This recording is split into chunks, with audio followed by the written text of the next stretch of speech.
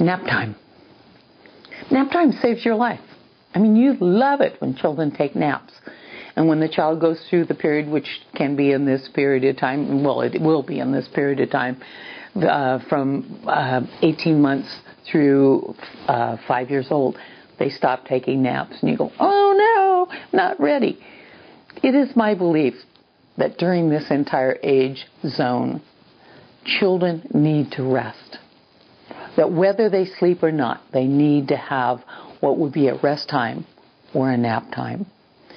And I think it's important that you encourage your children to take a nap. And it's easy because you get busy and then you go, well, we didn't have a nap today. And of course, then their behavior is horrible because the child is running on fumes around dinner time and is melting down and all of that stuff because they're too tired.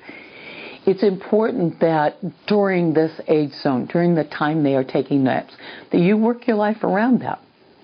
That you make it possible for that child to go down. And if the nap time's at 2 o'clock and you come in at 3 or 3:30, you still put the child down because chances are really good that the child will go to sleep.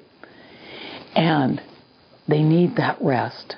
And once again, even when they're not sleeping, if they go down and they rest, and resting is not watching television.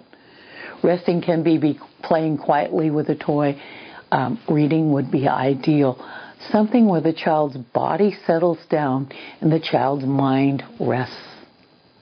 It is important that children get enough rest. And in today's society, when they're running around all the time, and all this energy, it's important that you invite them to rest. Nap time is essential.